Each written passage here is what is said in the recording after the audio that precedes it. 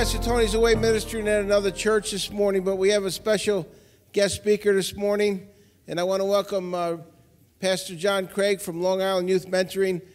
He's not a stranger because he was just here a few weeks ago. So we want to welcome you, brother. God bless you. Appreciate you being here. Yeah. Thank you.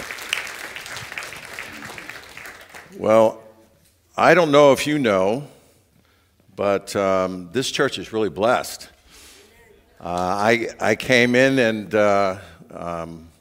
without this gear on, this gear gives it away. Yeah, that's the speaker right there. But before I got the gear on, I was greeted I don't know how many times. And last time I was here was 3 or 4 weeks ago. I don't remember, but I was able to spend some time with your pastor, and he was able to share a little bit about the vision and took me around the facilities, and I was really blessed by that. And just now, what hit me was this worship team that is here.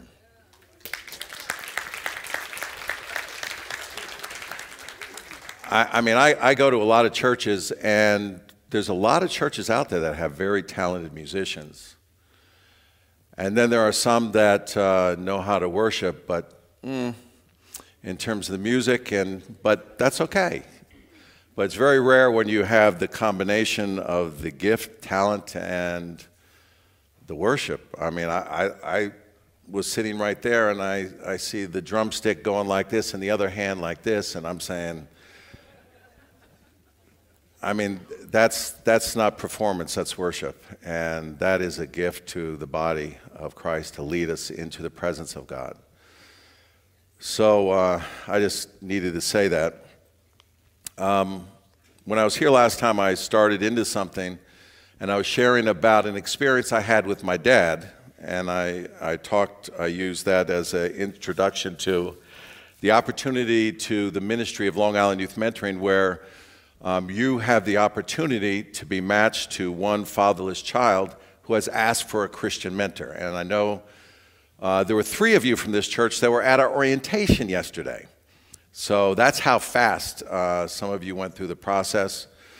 And I also know that there's some of you who've been praying about it and wondering, and so come see me afterwards if you do believe that this is the time for you to say hello and to ask more questions about that. But I want to go back to where I started. I gave you a little bit of a picture into my experience with my father the last time I saw him. And I'm going to go back into that and stretch it out just a little bit. And the reason is because I've been in full-time ministry for almost 36 years now. And I have to tell you that experience with my father was life-changing for me. And I just want to share with you what God shared to me as I was ministering to my father, and he ministered back to me. My father had Alzheimer's, and by the time I saw him for the last time, he really didn't have a whole lot here.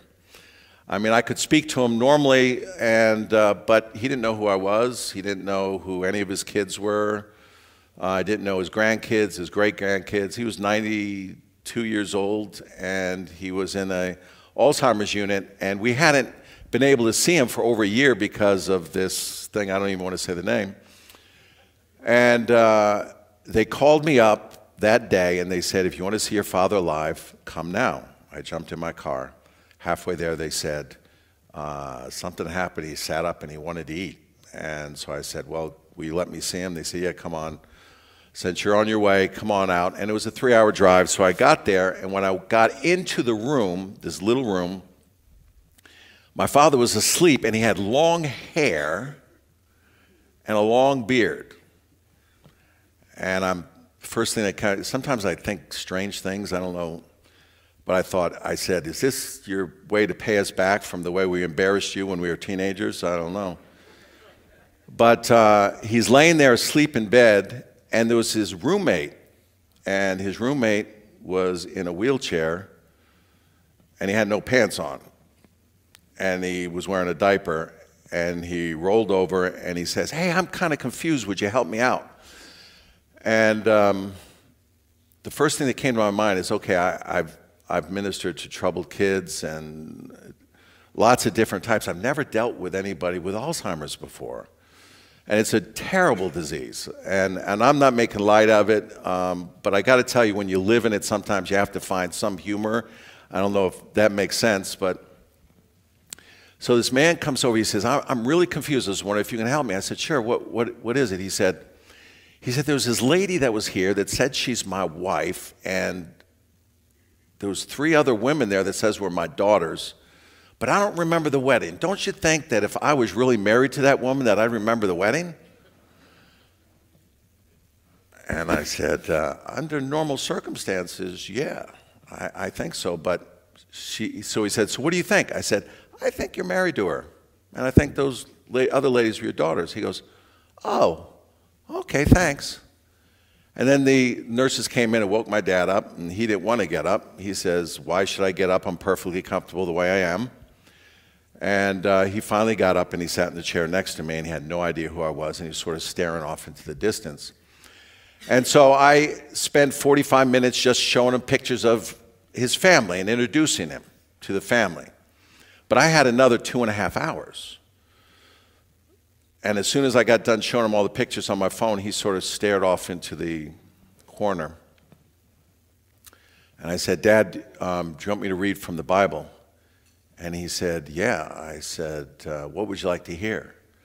And he said, the truth. And I thought, okay.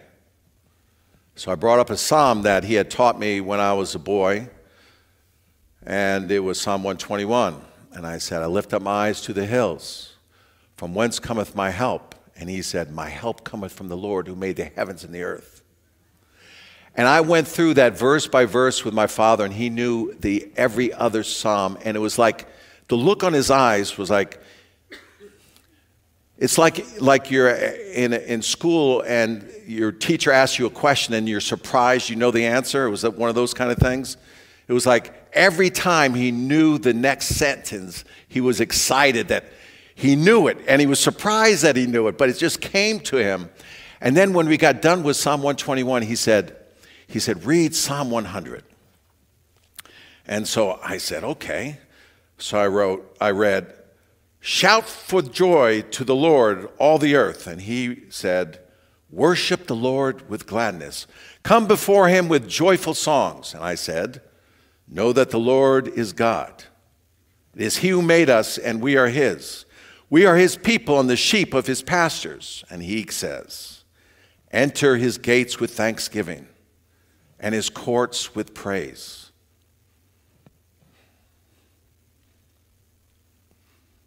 Give thanks to him and praise his name, for the Lord is good, and his love endures forever.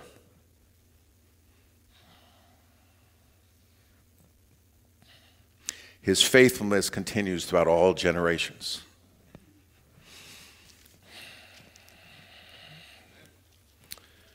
He knew that, and he didn't know me. And again, one of those strange things, I said, so God, he knows that, he doesn't know me. And I said, Dad, you have the Word of God on your heart. And he says, well, that's where it's supposed to be. Because when you get to be like me, you want to have it there. And that was challenging. That was challenging. And what a gift when you think about the fact, and I may be a little bit emotional, don't worry about it, I'm okay. But when you think about that the Lord was so gracious to my father that all that was eaten up by this disease, and he had that spot in his mind where he knew the Word. And so I still had a lot of time, and so I went on to John 21. And I was talking about when Jesus went out after the resurrection and Peter was out fishing. He felt like this failure of a disciple. And so he went out to do something that he felt competent in doing. So he went fishing with some of the other disciples. And I'm starting to tell this story, and all his eyes went back up to the corner. It's like he was totally confused. And so I said, Dad, let me start from the beginning with Peter's relationship with Jesus. So I went to Luke 5. And all of a sudden, he was with me again. And I didn't read it this time. I just started telling the story. I said, there were these two fishermen. They had been fishing all night, and they got skunked. They didn't catch anything, and they were sitting on the beach. They were cleaning their nets. And this crowd of people come walking down the shore, and there were Jesus, and he knew that Peter knew it was Jesus. And he watched him as he kept cleaning his nets, and he stopped near him. And the crowd gathered all around Jesus so tightly that Jesus looked around, and he saw the boats, and he got into Peter's boat. And he said, Peter, come here and push out a little bit so I can preach from the boat. And so Peter grabbed his net, threw it in the boat, pushed his boat out a little bit, and he sat there while Jesus preached, and he had a front row seat. And then after he got done preaching, he says, Peter, push out into the water and let down your nets for a catch. Now, Peter is a professional fisherman. Now, a lot of us guys, we don't want to be told how to handle our business. I mean, we're professionals in whatever profession we're in, and we don't like people telling us how to do our profession. I mean, after all, this is our profession. Peter goes to Jesus. Jesus, we've been fishing all night, and we know that the best time to go fishing here is at night. And I just got finished cleaning my nets, and I kind of want to go home after this, and I don't want to have to clean them again, and I'm not going to catch anything. I mean, I didn't catch anything all night. This is daytime. But because you say so, I'll do it. He throws out his nets. The nets were so full of fish, he had to call the other boat in, filled both boats up. And he's so into the biggest catch of his life, he didn't realize all the things that were going on. All of a sudden it occurred to him, it's Jesus is why I caught this catch. And he was so overwhelmed that he dropped to his knees and said, get away from me, Lord. I am a sinner. I don't deserve to be in your presence. That was the first story that I shared with him. And as I was thinking about that, and as I'm preparing this message, I thought, Jesus said from there, from now on, I'm going to make you fishers of men. I would call this message breathing, and I shared this thought with you last time I was here. The Christian life is like breathing. We spend time with the Lord, we come to church, but it's more than that. We spend time with him daily. That's what he calls us to do, to spend time with him daily. And as we spend time with him, we breathe him in, and then he sends us out into the world to be his light, to be his salt. And when Jesus said, from now on, you're going to be fishers of men, Jesus says that to all of us. But so often we get caught in the net and then hang it between two trees, and it's like a hammock, and we say, well, I'm saved, so I'll come to church, but the rest of the time, the rest of the agenda is on me. Isn't it true? How often do we do that? But Jesus calls us all to be net throwers, not to lay in the net, but to be net throwers.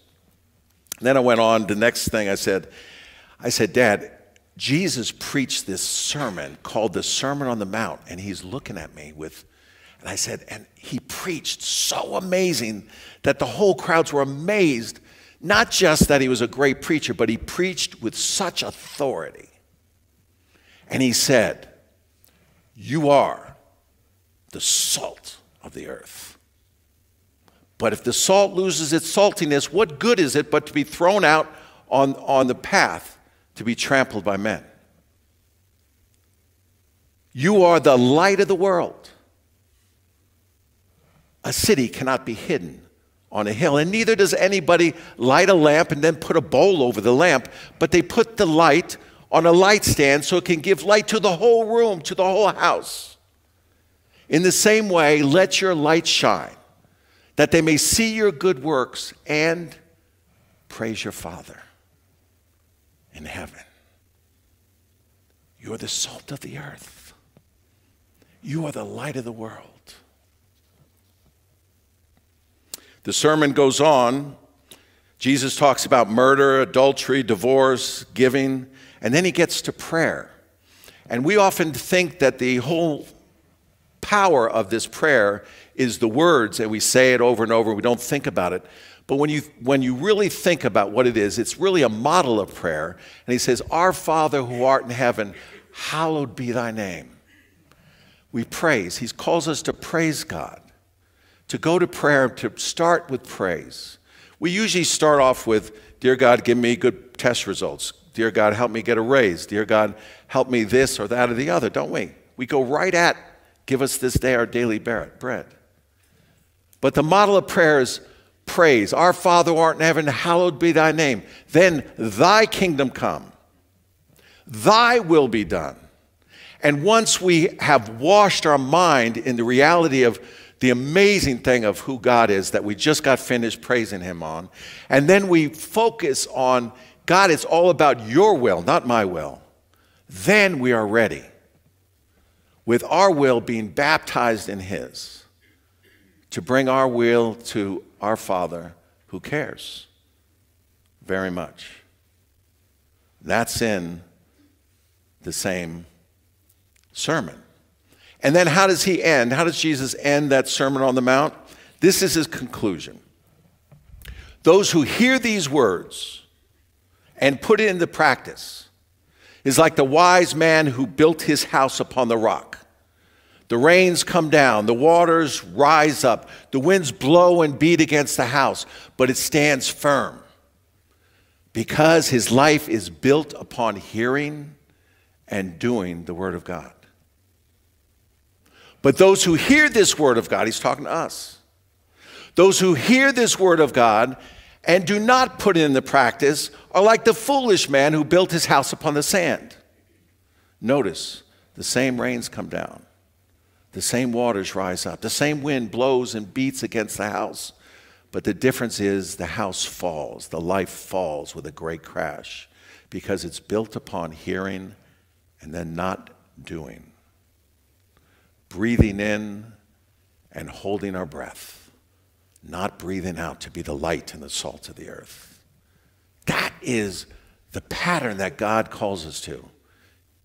Peter saw Jesus when he lost his cousin, John the Baptist, and he heard that his cousin had been beheaded. Do you ever think about that? Jesus heard that his cousin was beheaded. And he wanted to go off someplace by himself just to spend time with the Lord because he was in pain. So he and his disciples got into a boat and they went to a desolate place. And when they got there, there was this crowd of people there. And I can just imagine if it was me, I'd be saying, oh, come on, come on. All I want to be is alone. I do not want to even see two people, let alone 5,000 men and their women and children. And yet the scripture says, but he had compassion on them. They had heard that the healer is in town. And he spent the whole day healing.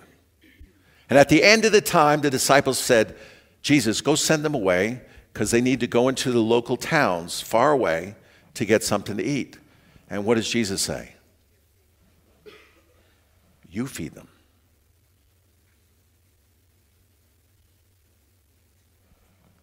Now, oftentimes it's easy to sit in these seats and think that God's going to tell that guy up there to do everything. And Jesus said, you feed them. And the disciples reacted very much like we react when we feel that maybe God's calling us to be a mentor or to be an usher or to be a Sunday school teacher or to go out and do street ministry. By the way, those are the things your pastor says that he's hoping some people respond to. And we respond in the very similar way to the disciple says, well, what do I got? I don't have any food. All I got is a few loaves of bread and a few fish. What do I got? And he says, bring them to me. Whatever we have, bring them to me, he says. Let's see what you and I can do together. And he took this small little offering, he multiplied it, and he fed 5,000 men, plus women, plus children. Amazing. Can you imagine the disciples experiencing this and saying, I saw what I gave him, and we got 12 baskets of leftovers. come on. And what does Jesus do? It says, and he made them get in the boat and leave while the crowd was still there. Now, I was sitting there thinking, he didn't just tell them. It says he made them get in the boat. And I'm thinking, why would that be? And maybe I'm overthinking it. You might think I'm right that I am overthinking it. But they were professional fishermen. They were out on the water all the time, and they saw the clouds coming. They knew a storm was coming. That's one thought. The other thought was they didn't want to leave Jesus with this whole crowd. They want to be there to protect him, to help him, and so forth. But he stayed and he dismissed the crowd. And then he went up on the mountainside to spend time with the Heavenly Father. And while he was up there in prayer, it says on the fourth watch of the night, which is between 3 a.m. and 6 a.m., Jesus looked out and saw that the disciples still hadn't gotten to the other side yet. And it was only a four-mile trip across the water. And they were in the midst of a storm, rowing like crazy, and they couldn't get across. So they left like 5 or 6 in the evening, and here was sometime between 3 and 6 in the morning. They still had, can you imagine how their arms and their backs burnt trying to row, thinking that they might die? And Jesus went out to them and walked on the water. Now, the point that grabs me about this story is sometimes we think that if God calls us to do something, the doors will be open. Everything will go smoothly. But if something bad happens or it starts getting difficult, it must not be God's will. Have you ever thought that? You know, God, if you called me to do something, you're going to smooth it out. And I'm going to get all this good feedback and everybody's going to like me. And if I'm in God's will, then everything's going to go smooth. But they were in God's will. Jesus told them to get in the boat and he made them go. And there they were in the midst of the storm, their arms and their backs aching, wondering if they were going to die or not.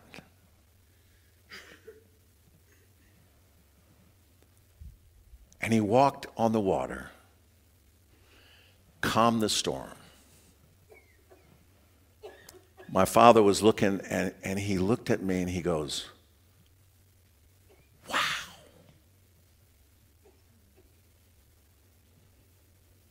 You know, sometimes when things happen, my wife and I were selling our house. We are selling our house. Last Saturday was our open house. Well, we heard it was Saturday, it was going to be an open house, and the storm was coming in. Remember last Saturday, there was the snow and everything? I go, come on, God. I mean, I thought we had something going on here. I mean, we're going to have an open house, and we're going to have it snow on our open house? Come on. I mean, that's how immature I can get. I know all of you are much more mature than that, but... And my wife and I talked about how annoyed we were by this whole thing. And do you know we had 67 groups of people come to our house?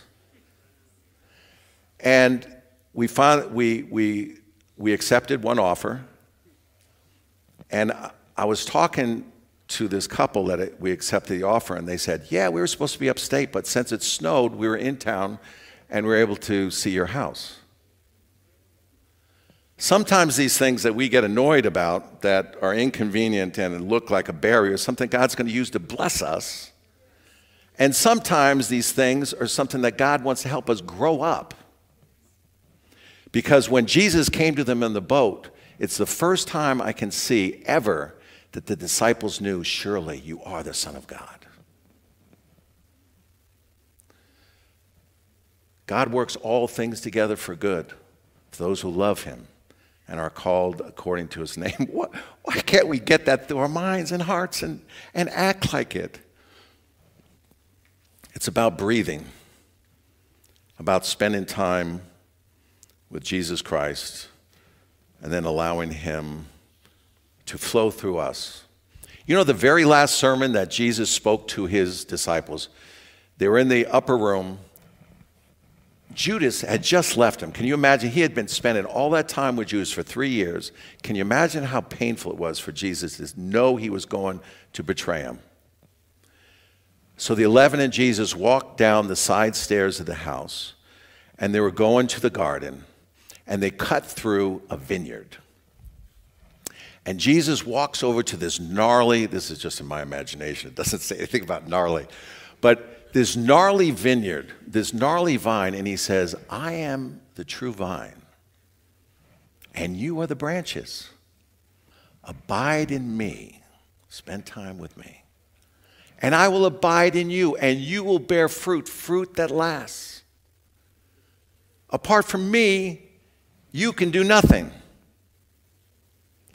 The branches that bear fruit, I'm going to prune. Sounds painful, doesn't it? I'm going to prune so that they'll be more fruitful. It's that beautiful picture of trusting our lives in the hand of the Heavenly Father, knowing that even when we're being pruned, even when we're in the midst of a storm, even when the rain comes down, the waters rise up, the wind blows and beats against the house, God doesn't promise to be out in front of us, protecting us from the storm. He promises to be beneath us, supporting us within it. And that's a beautiful thing. I want to just close with a personal story that's a little embarrassing,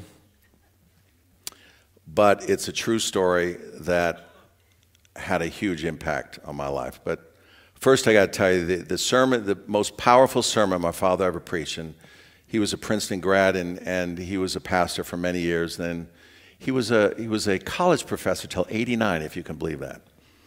So he worked all his life. But the most powerful message he preached to me was that last day when he was amazed at the Word of God. And I thought, how can I read this every day and not be?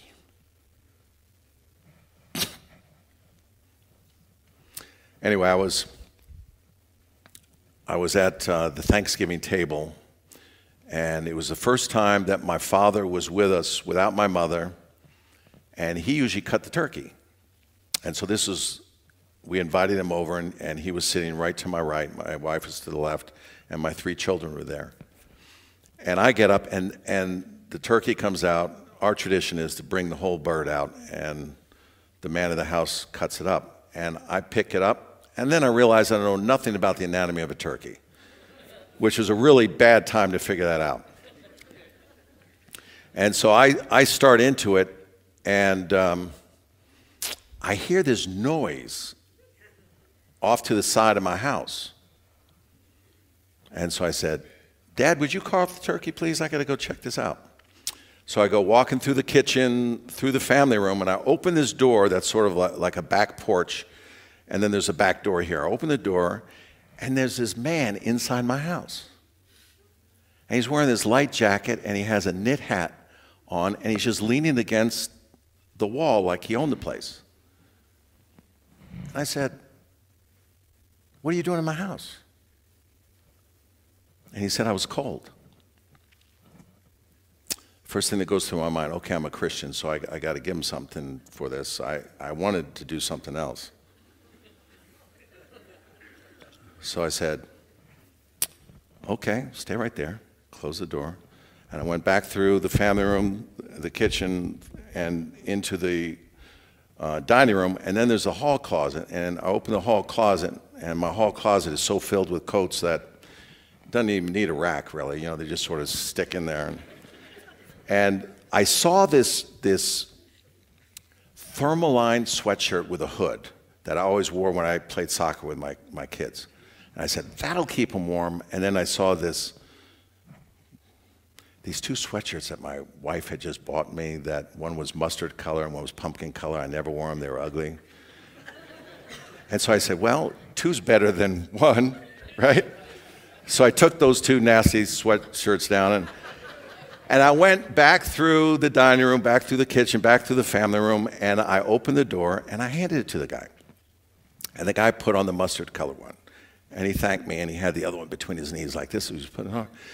My father comes over, sees what's going on, and he takes his sweater that he picked out to wear to the Thanksgiving dinner with all the cabling and everything, and he takes it off and he hands it to the man.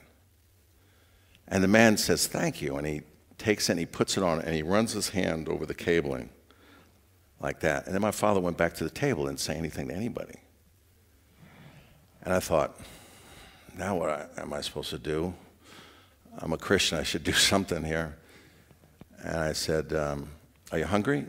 He said, yeah, I am. I said, okay, wait right there. Well, wouldn't you? I mean, and so I went back through the family room and back in the kitchen. I pulled out a brown paper bag, and I went back to the dining room table, and I pulled the turkey off of it. And they had already gotten their food, and I took the drumstick, and I just shoved it in the bag. Then I got a bunch of rolls, and I shoved it in there, and I rolled it up, and I went back, and I handed it to the guy. And he takes his sweatshirt and his food, and he says, thank you so much. And then he goes to grab the door handle to leave, and I'm thinking, okay, the next thing. And I thought in my head, I should tell him about Jesus.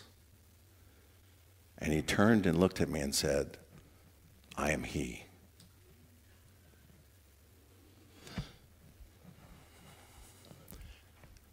And the alarm clock went off and I woke up. It was so real. I jumped out of my bed and I grabbed the sweatshirt that was thermal lined with the hood, and I ran to my front door to open the door, hoping to catch Jesus before he cleared my driveway.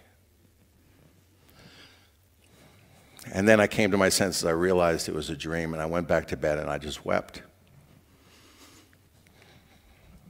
And the reason I wept is because I realized I was giving my cast off, and I had that opportunity to minister to my Lord. And I wasn't being a Christian, I was figuring out how to act like one. And how can we be a Christian?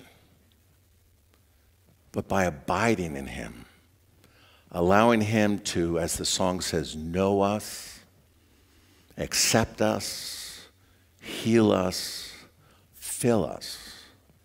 And then we walk out into this damaged, hurting world and just simply allow him to flow back out as we exhale and say, God, whatever you want me to do, I'm going to do it. We are the light of the world, but we must abide in him. One man asked this missionary, how is it that I can be so filled sometimes and so empty the other? Can you relate with that? And the guy said, a broken pitcher needs to stay under the tap. And that's what we are. We're broken pitchers. And this world needs to know the one that we know. And the only way they will is if we stay under the tap and allow him to pour through us. Let's pray. Heavenly Father, we thank you for who you are. We thank you for your patience with us, Heavenly Father. We pray that you would give us each the discipline to find that place in our homes and that time in our day to spend time with you, so that we don't have to sit there and try to figure out what a Christian would do, but that you would just flow through us and do. And we pray this in Jesus' name.